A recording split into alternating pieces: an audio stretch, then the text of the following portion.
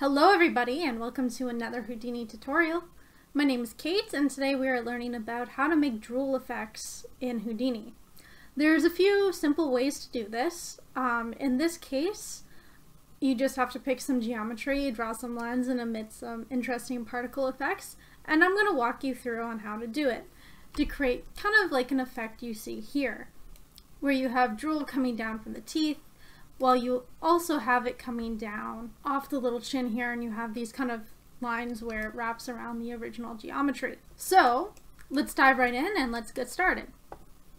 So as you can see already, before we start on anything else, you'll notice that I have a skull geometry here. I've downloaded this off of free3d.com and you can go pick up the asset over there.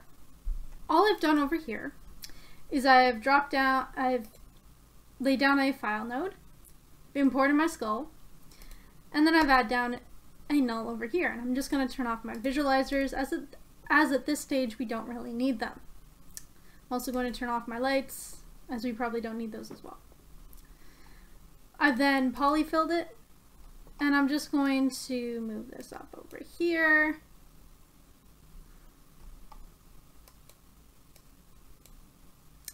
And I've also converted it to polygons because when you bring in this asset into Houdini, Houdini is going to recognize it as an FBX, and you kind of want it to make sure it works with your scene.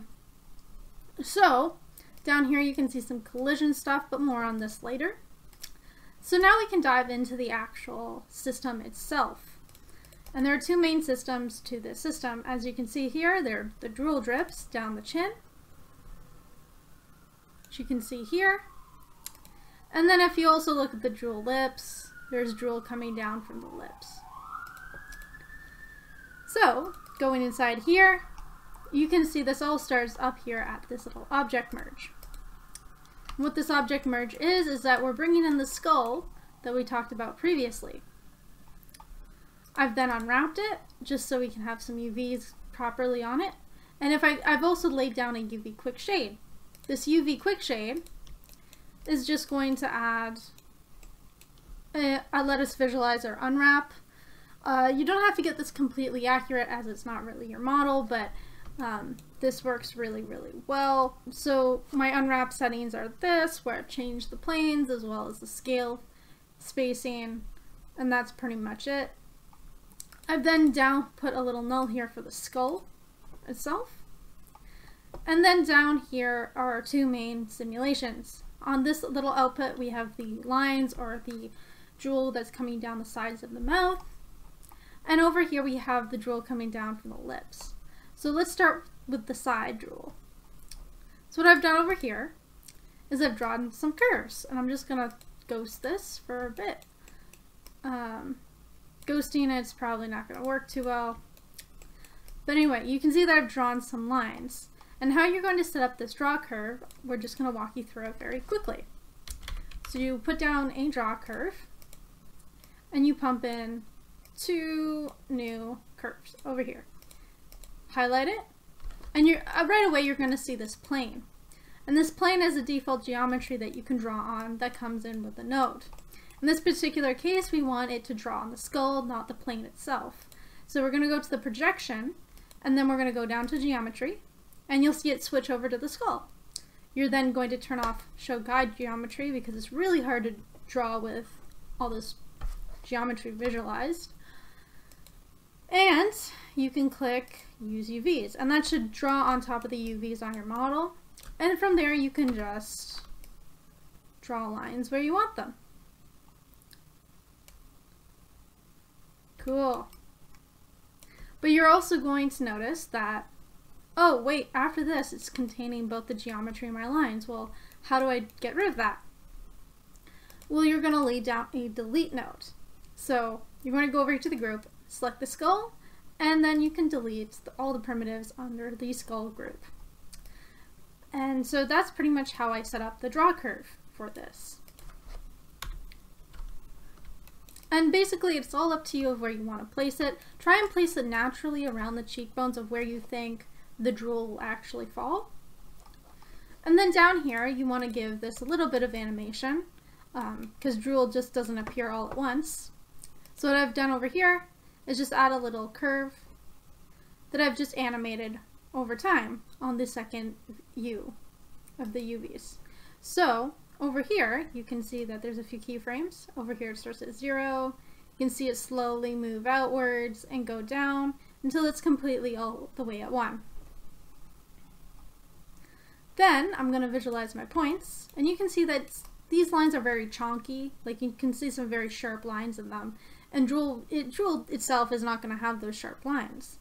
So we're going to resample them, and you can see all of a sudden they became very smooth. There's two things in order to get this kind of smooth subdivision on your resample, and that is to first lower your length. So I've lowered this to a 0.02, and then I've gone to treat polygons as, and I've switched this over to subdivision curves. If you leave this on to straight edges, you can see that kind of change, right? But if you add subdivision curves, all of a sudden it becomes very curvy, which is exactly what you want. Over here you might see this transform. And you're going to encounter this when you use draw curves because it's drawing so close to the surface. So if we turn our geometry back on and we go back to the resample, you can see that it's kind of hiding, the curves are kind of hiding inside the geometry, and we don't really want that. So by transforming up just a little bit, they are still resting on the surface, but we can now see them, which is great. So then out here I've added a line, which is just collecting all of our lines. Okay, so over here I just wanted to visualize the lines on my surface. And you can kind of see that I have, based on the resample, kind of created these wire radius or little wires just so I can see where the lines for my Drool actually are.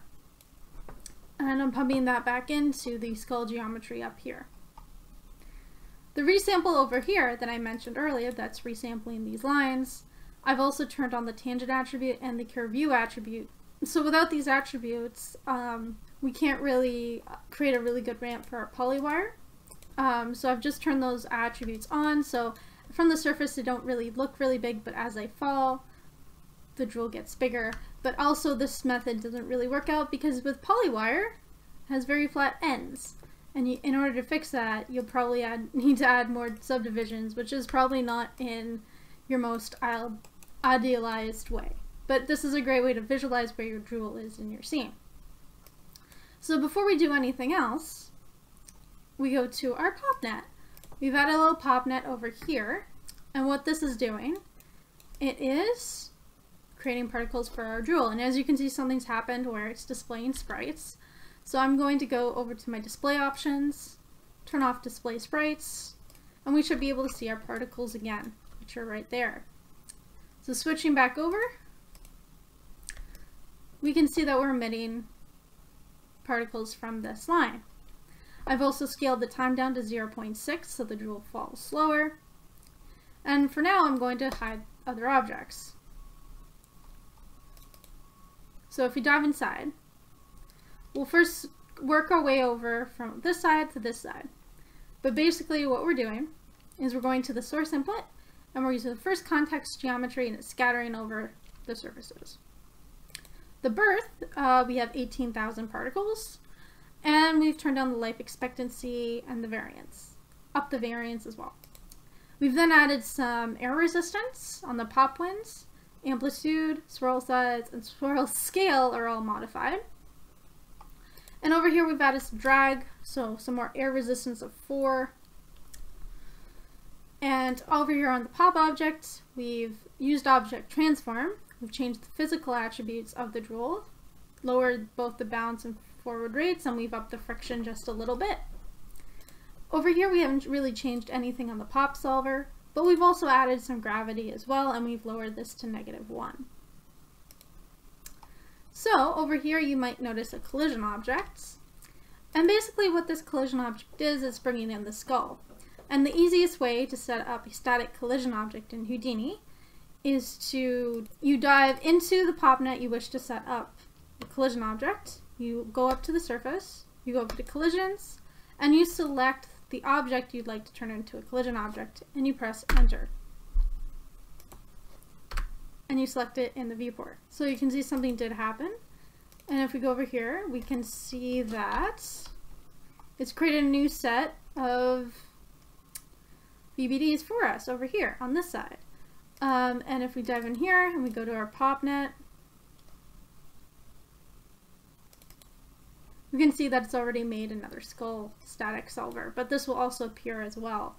So we're not going to really need that right now because we already have it set up in our scene, but that's pretty much the easiest way to set up a collision object.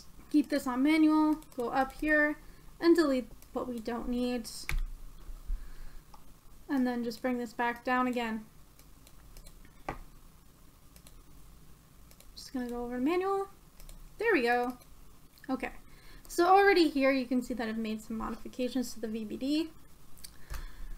So if we go to volume collision source, we can go over here to our volume side and lower the voxel size. I've turned off relative referencing because I don't want that to crash my computer. So on this side, I've just lowered the sampling level so we have more detail in the skull itself when it gets converted to a VBD.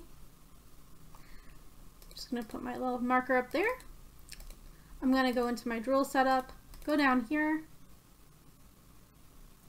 and you can see it's bringing in the skull, which is great. But if we turn off display geometry and turn on collisions, you can see the skull is in there perfectly. So that's kind of what it should look like.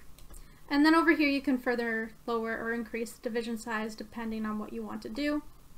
So I'm going to turn this back off, go to display geometry, go over to physical, and what I've also done for the skull is that I've lowered the bounce and the forward ratio, bounce forward ratio, just so like the Drool kind of sticks to his face a bit and we get more of like a clumping action in it. But this is really dependent on you. So after that, we can play back the particles, and we can see the particles building up and going down. All the way down his face like that, which is great. It is really following the line of the source, so presumably if you wanted to resample that even more, or if you wanted to convert the line to particles, that's something you could do, but in this case I wanted some definitive lines to just highlight the jaw area. Going down here to the particle fluid surface, you can see it's meshing the particles together. So my particle separation, I just kind of lowered it along with the voxel scale, the influence scale, and the droplet scale. And that's pretty much what I did on this, but it should rematch your Drool just fine. Then over here at the lines, I've got a little null, and that's getting pumped up to the surface. Now jumping up here to our Drool that is on the lips of the little skull, we can kind of see that a similar sort of thing is happening here. And I'll show you what's going on. So going back up here to our draw curve, you can see that I've drawn multiple lines on the surface. It's the same concept as we covered earlier over here, and it's the same settings, projection settings as well. The only difference is that I've chosen to highlight where my lines are in relative to the gums, just so you can see where the different emitters are. And that's one really cool thing about the draw curve node in Houdini. So then I've also deleted the mesh so we can just see the lines itself. And you'll also notice I kind of screwed up a bit where you can see one of the lines as a separate piece that's attached to the teeth down here. So what I've also done is selected that and blasted it away because I don't want any drool coming off of those teeth. Then you can see that these probably need to be resampled because they're very sharp. So I resampled them. I've interpolated the curves. You can keep these on if you want to. I've lowered the length to 0.1. Smoothed it out a little bit more so we have more wavy, bumpy emitters. And then transform those upwards just so they fit on the gum line a little bit more. If you don't transform them, this is kind of where they rest. And I wanted those to go forward just a little bit more. So then I added a null. So those are the lips. I've then scattered some points across them, as you can see. I don't think I need this add node anymore. I'm just going to get rid of it. And then I've chosen which points I want to delete. So basically I've switched this delete over to points, and then delete by range, and selecting a range of points to delete based on the curve. I've then added another pop net, and basically the easiest way to create similar Drool in Houdini is just by taking the pop net we have over here, copying it, and pasting it over here, so you can have a similar setup and settings to the Drool that's in here, and then you don't have to create another collision object for your skull. So you can do that and it'll work the same way. The only thing you'll need to change is what we're going to show in this node over here. So this is if you basically copy and paste this, you'll notice that the playback doesn't really happen, and that's because it's not sampling points. So we're going to dive inside to this one that I've edited the sample points, and I'll show you some changes that I've made. So you can see that the scale time is exactly the same as the pop net over here as well. Diving inside, we've just got our skull collision objects. Up here at the source first input, we have points, first context geometry. Constant birth rate's the same. Life expectancy and variance is the same as our Drool coming down our chin. Pop wins, pretty much the same as well. Pop drag, same as well. And our changes on here are the same for our particles. Pop solver, completely okay. And gravity is the same as well. So the only thing that's really changed in this pop solver from the pop solver we used earlier is basically it's selecting points instead of scattering on top of surfaces. So I'll just delete that. Then I've added a particle fluid surface, and that should sample exactly where your emitters are. And if we play that back, we should see the Drool fall down from the lips. And these sims are very light, so you should be fine depending on what type of computer you have. But that's pretty much how you make the Drool coming down from the lips. And as you can see, it's sensing the collision object because it's kind of sitting on the top there. So that's really great too. And then we have our little null here. And that's pretty much it. That was a quick flyby of how to set up a Drool setup in Houdini. And I hope you enjoyed this lesson. My name is Kate, and I'll see you in the next tutorial. Bye!